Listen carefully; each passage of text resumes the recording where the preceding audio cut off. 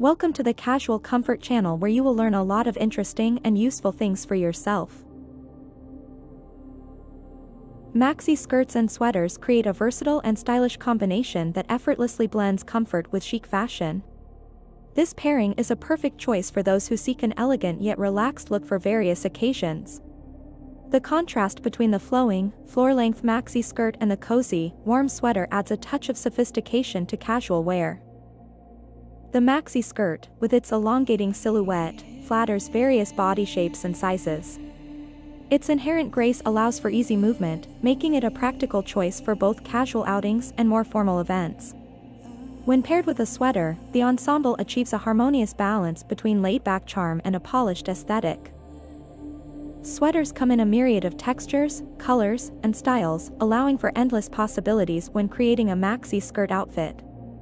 A chunky knit sweater complements a bohemian-inspired maxi skirt, creating a cozy and eclectic look. Alternatively, a form-fitting turtleneck sweater can enhance the elegance of a solid-colored or patterned maxi skirt, offering a more refined appearance. This combination is not only fashion-forward but also practical, especially during cooler seasons. The warmth of the sweater pairs seamlessly with the coverage provided by the maxi skirt, making it an ideal choice for autumn or winter outings. Accessorizing with a statement belt or stylish boots can further elevate the ensemble, adding a touch of personality to the overall look.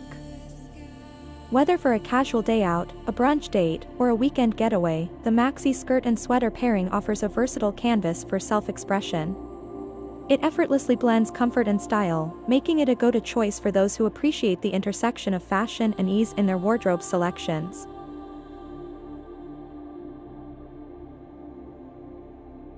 If you liked the video, don't forget to like and subscribe if you haven't already. I will also be glad to receive comments in which you can leave suggestions for the next videos.